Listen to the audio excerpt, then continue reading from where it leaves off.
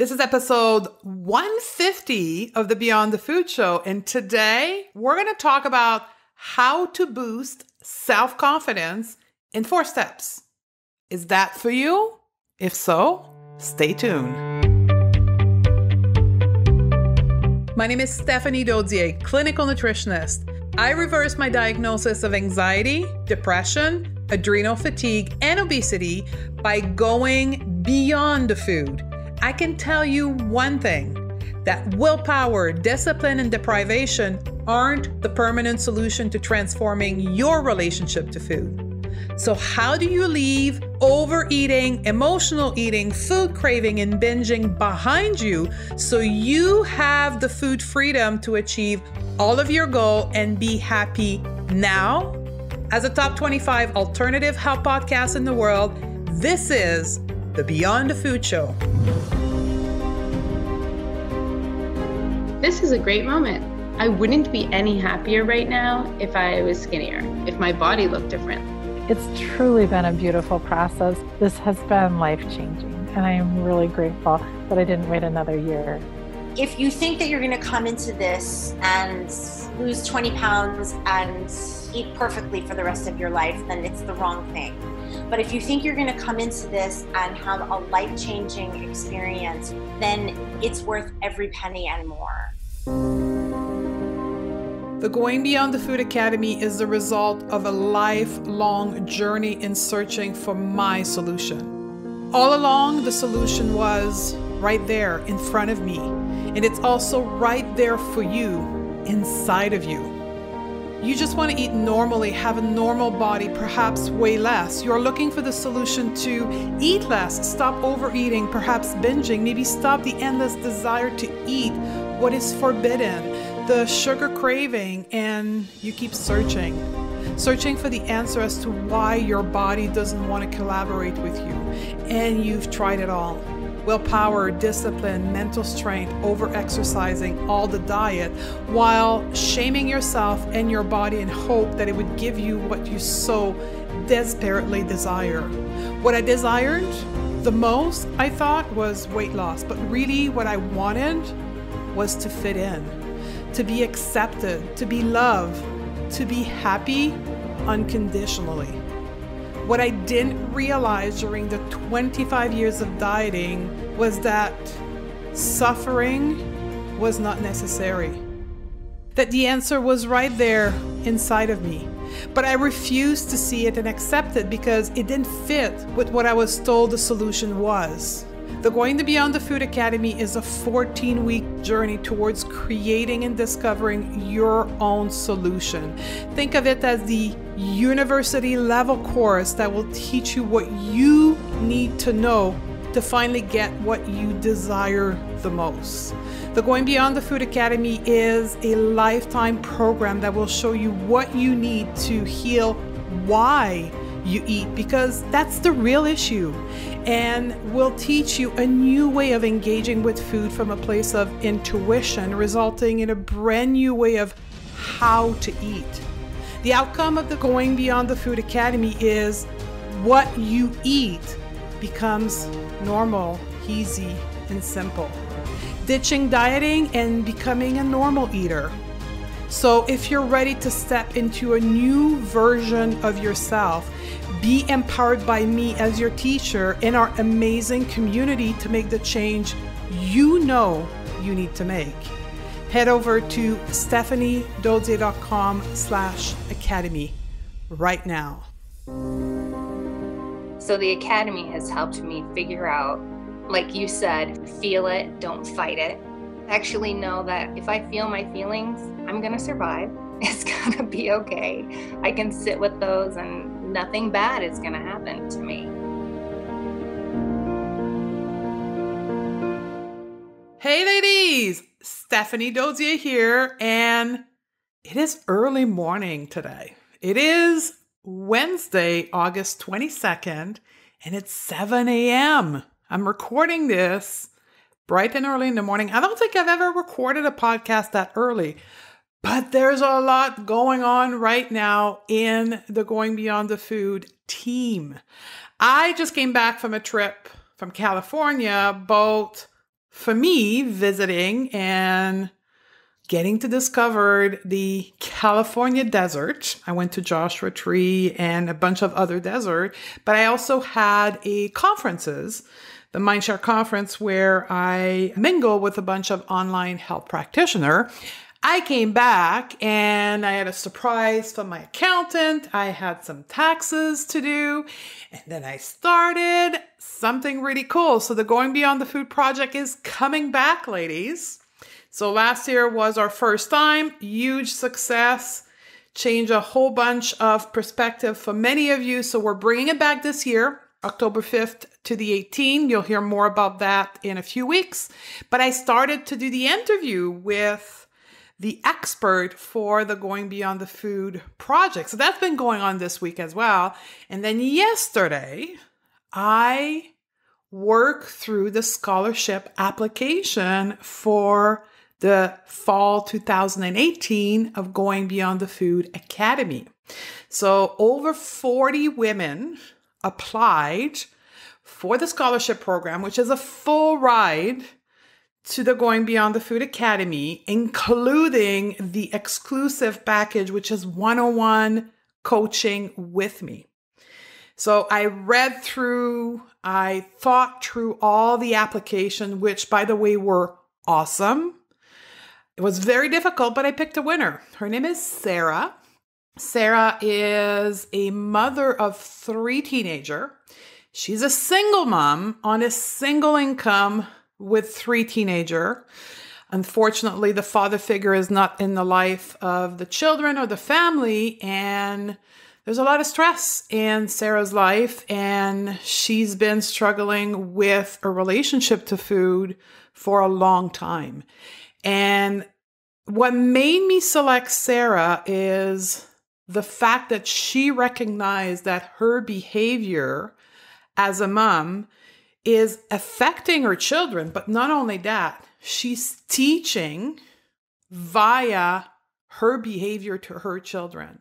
So granting her the scholarship will not only affect her, but it will affect her 3 kids as well. So this scholarship program is going to Sarah, knowingly that it will affect 4 people's life. So I'm very excited to work with Sarah 101 and have her in our community. And we got her started actually with a bonus. We got her started with Claim Your Food Freedom program, which is the self-study entry level to the Academy program that we have, because we have about 3 weeks until we start the Academy. So I wanted her to get started in learning the principles so she can start applying it. So it was a bonus that we give to her. So sometime today, she'll be getting an email from us with Claim Your Food Freedom program that will get her ready in 3 weeks to start the Academy. So I'm very excited to work for Sarah. Thank you for all of you who applied. Keep watching your email because there's going to be some help going your way for all the scholarship applicants beyond the regular process. So that's another thing that's going on in the life. And then we're getting ready for the Academy to open for the last time in 2018. It is the last time for this year. So we're going to open the door for registration on August 30th, but I have been encouraging all of you and all the other women interested in joining the Academy to put themselves on the wait list. So I have a bunch of women that are committed to join the Academy that are sitting there on the wait list, and we've been working with them specifically in helping them answer their question tonight, August 22nd. But yesterday, for you that are listening to the podcast on the 23rd, we had a Q&A session with just the waitlist women. We gave them exclusive access to the Academy. I've shown them the behind the scene, the course, the bonuses, all the additional tools and material that the student have. I walked them through that and I answered their question. And alongside with the wait list, those ladies are getting an early registration and a bunch of bonuses. So if you are listening to this like, oh my God, I want to join the Academy, but I'm not on the wait list, you still have time because we're not starting the early registration until August 26th, today being the 23rd. So get your butt over to the website, stephaniedozzi.com/academy. Click in to join the wait list, and then you'll be able to see all of that stuff and get early registration and the various bonuses for the ladies that are on the wait list. So this is everything that's going on in my life, but I wanted to record this episode this morning because it's a very interesting and important topic. It is how to boost self-confidence. And that's a follow-up to show 149. So if you've listened to the bonus episode, show 149, how to heal people-pleasing, you heard me say that I was going to do a show on self-confidence. And the reason why those two things are like kind of tangled together is for you to be able to stop the behavior of people pleasing, you gotta have confidence in yourself. So I had to address both, did not want it to put it into one show. So here we come with this episode 150, talking about self-confidence and the confidence in expressing your emotion, your opinions, your viewpoints. So you don't have to constantly agree with everyone around you and not be able to be you. Because when you are, quote unquote, people pleasing, it's typically because there's one of two things happening in your mind. It's either you have low self-confidence or low self-esteem or both. And you resort as a coping to please people around you as a coping mechanism to survive through life. So I would say that this episode is a fundamental in healing people pleasing, which result in healing your relationship to food, because many of us use food to combat those negative emotion that stem from behavior such as people pleasing, low self-confidence, or low self-esteem. So we're going to debunk, number one, what is low self-confidence? And then how can you work on boosting your self-confidence in 4 steps? So it's not going to be about putting lipstick and posture or how to groom yourself to fake the fact that you have self-confidence, because unfortunately that's a lot of the stuff that's going on out there. I'll say put some red lipstick on and be proud to be a woman, and then you're going to be more self-confident. That is BS. That is not the way self-confidence works. That is just, again, external resources to fake with something you don't have inside of you. Like putting red lipstick on to increase your self-confidence, it's like following rules of a diet. Both things are the same. It's not by externally faking something up that internally in your head and in your heart and in your spirit, you're going to be that emotion you're trying to fake externally.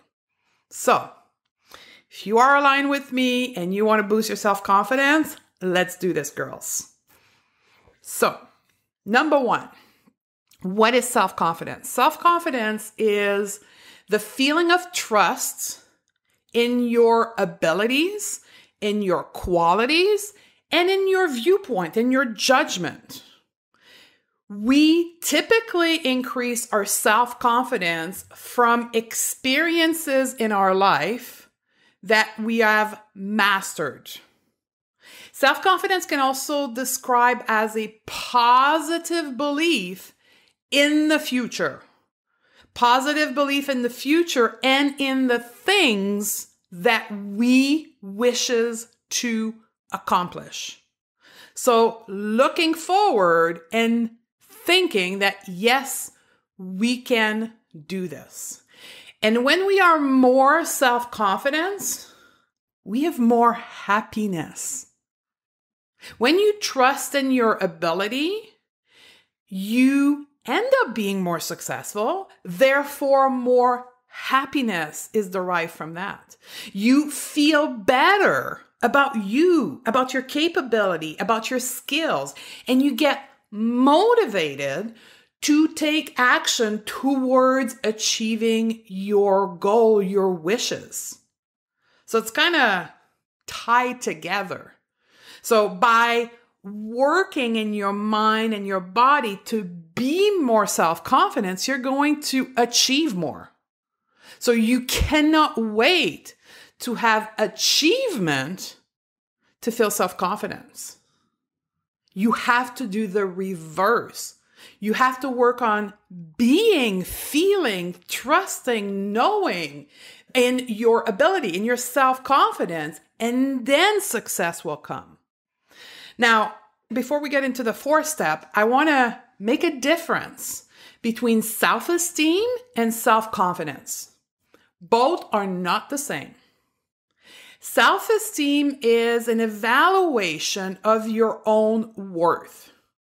Self-esteem is the lenses, the glasses that you see life through, in how you reflect and you determine your relationship to the world based on how you evaluate yourself. Often, what I see in women is the lenses of I'm not enough, and that's the glasses they wear all day long, and therefore they evaluate the world around them from the perspective of them not being enough. Self-confidence, as I said earlier, is the trust in your ability and your skill in achieving a goal. Now, self-confidence and self-esteem sometimes are together, meaning that some people have high self-esteem and high self-confidence, but it's also very possible that one has high self-confidence and low self-esteem. And we see that in celebrities, right? People, singers and actors who are very confident in their skill of acting or singing, but they don't have self-esteem and they end up using drugs, using alcohol, using coping mechanism because they don't think they're enough.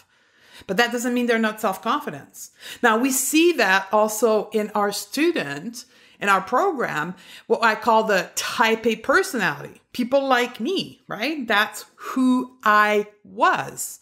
I was highly self-confident in my skill. That's how I perform so highly in the corporate world, but I had very low self-esteem. I kind of use my self-confidence to make up for my own worth, for my own low self-esteem. So, difference the two, they don't go hand in hand. What we're going to talk about today is self-confidence. And that is a huge piece in our program, specifically in the academy. And in the way we teach it in the academy is lenses through which you see life. And we teach it under the model of lack or growth mindset, right? Lack being, it's not possible for me. Like, I cannot be successful because I don't have enough of this skill. I'm not a good public speaker, so I cannot do a career of inspiring people. I am not good at math, so I cannot be an engineer. I'm just giving you a bunch of examples, but that's the lack mindset versus someone that wears the glasses of growth, right? Someone that says, yeah, I know I can do this. I know I can achieve this goal. That's the growth mindset where everything is possible. So it's as easy as deciding which glasses you put on. Now, I say that it's easy, but if you're struggling with self-confidence, you're probably not believing me, right? But it is. It is that easy because self-confidence is a skill.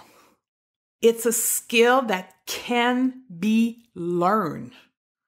If you work for it, if you practice, if you learn how to do it, and you're willing to change and practice, self-confidence can be learned.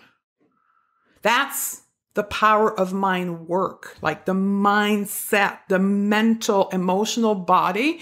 You can learn this, but you have to be willing to learn. And I want to say I've learned that from a colleague of mine, Irene Lyon. Learning is the first step to healing. So if you want to heal your self-confidence, the first step is learning how to heal it. And here's the thing. You're not going to learn how to heal self-confidence on social media or on magazine, because that's where they're going to tell you to put red lipstick on to have more self-confidence, which is BS, right? We've already put that out. That kind of stuff is not something that you learn in school, not something you learn in society, because guess what? When you learn how to be more self-confident, you become empowered. You stop being dependent on others. You stop being dependent on program and product and all that stuff. You become your own thinker, your own source of power. And the way we've modeled society right now, we don't want that. We want people that are followers, people that are victim, people that don't believe in themselves. So wherever you're going to learn from about being self-confident, I'm going to teach you the 4 steps here. But beyond that, I would recommend that you read, you take some program, take a course, be coached to really help you understand how to do this work and do the work with something that can help you. So here we go. Ready? Step number 1, speak well to yourself. You know that tape that plays in your head where you have a conversation with yourself, right? We do that probably hundreds and hundreds of times in a day.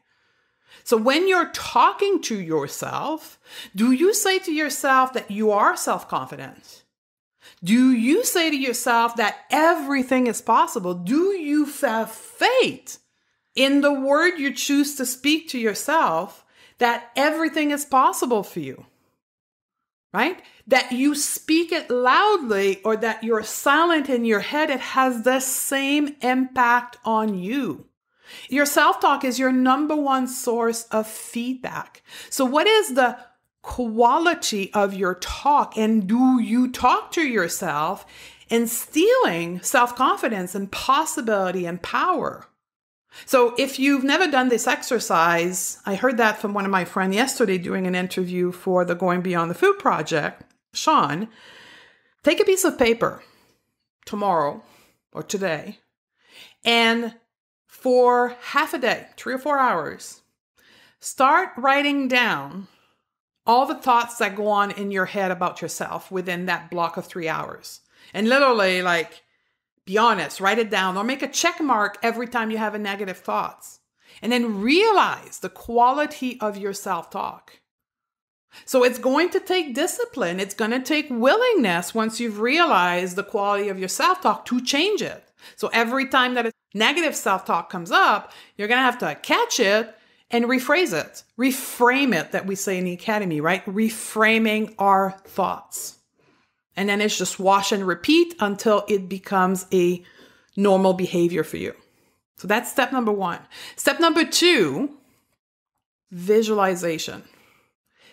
And it's kind of a follow-up to self-talk.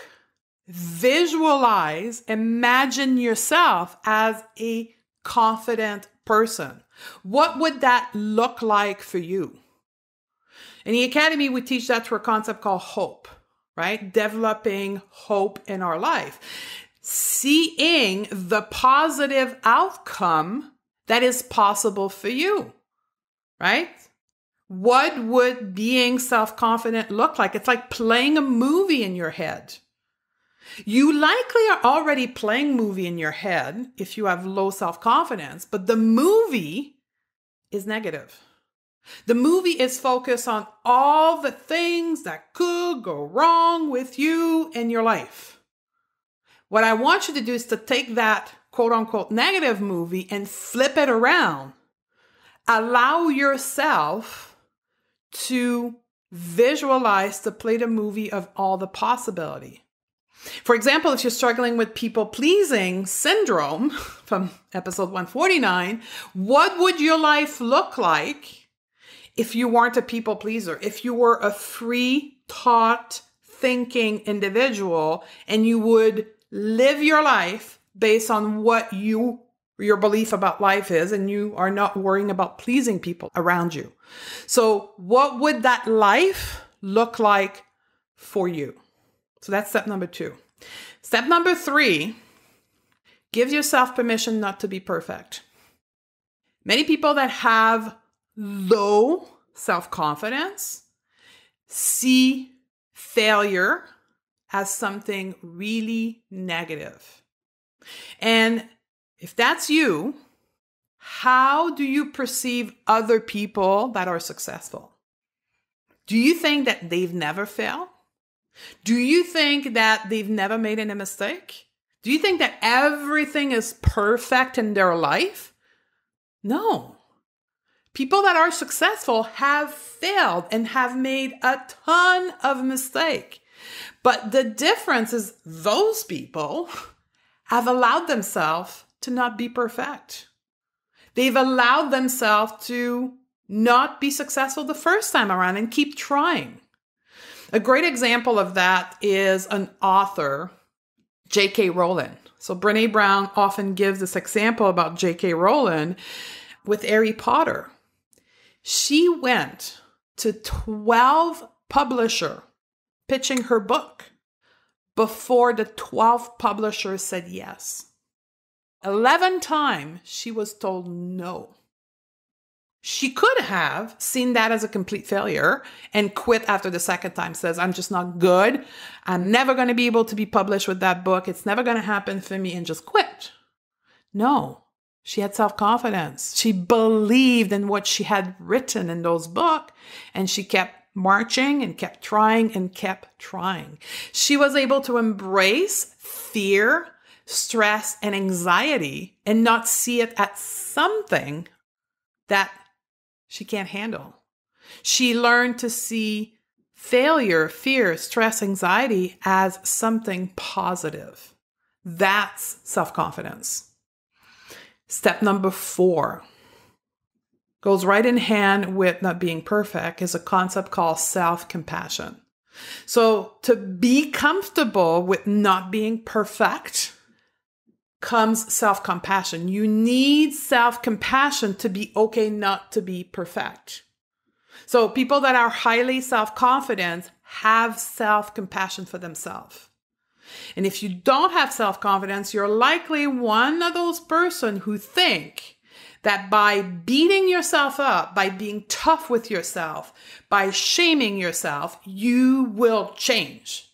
You will get better by being tough on yourself.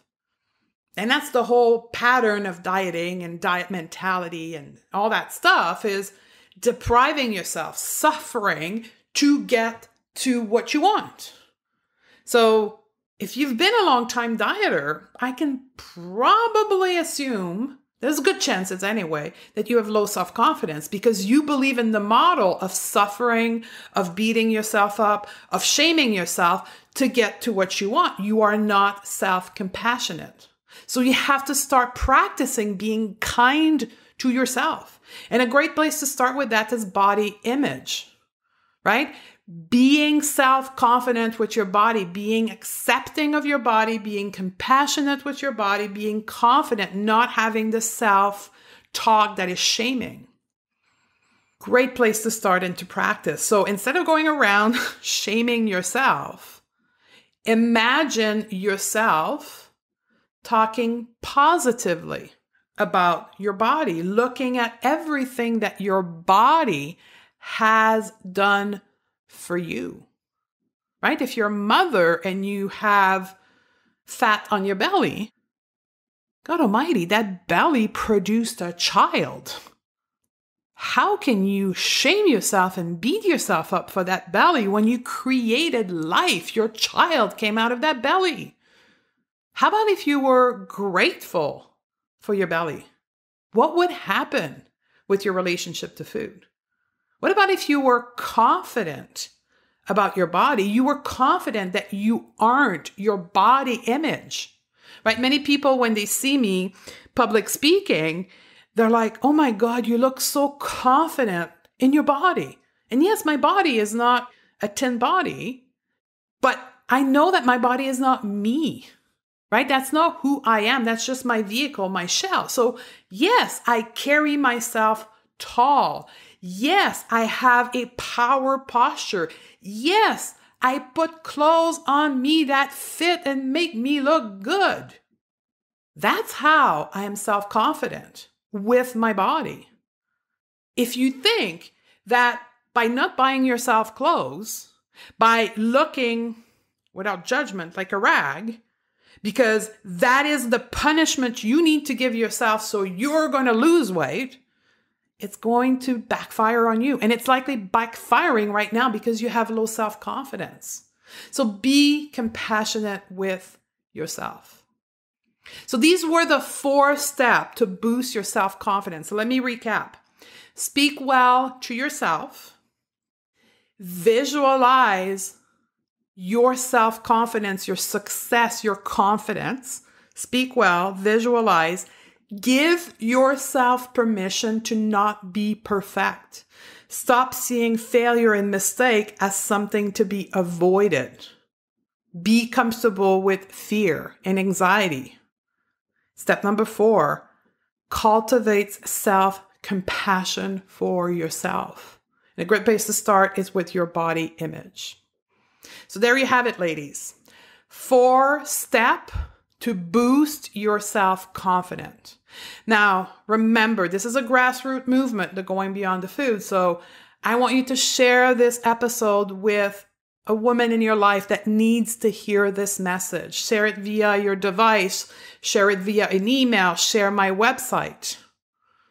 Get the message out to the world. Also, don't forget to subscribe to the podcast because I'll be sending all kinds of bonus episodes, just like I did with episode 149 with how to heal people pleasing. When I get this inspiration, it's just going to come out. We're going to have a bonus episode. And if you're not subscribed, you'll never know that we have released an episode. So subscribing is easy right in your device, iTunes, Stitcher. And what happens when you're subscribed, as soon as I release an episode, you get a notification saying, hey, new episode available. And my episodes are full of value. So it's going to impact you positively by seeing that notification. So subscribe to the show if you want to get all those bonus episodes. And we may have another bonus episode this weekend. I don't know. Maybe. We'll see.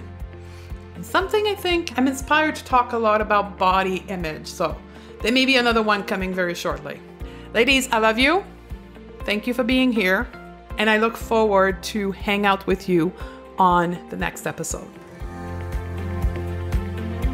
Do you eat for other reason than hunger? Maybe eating because you are stressed, frustrated, bored, or because you think you deserve it.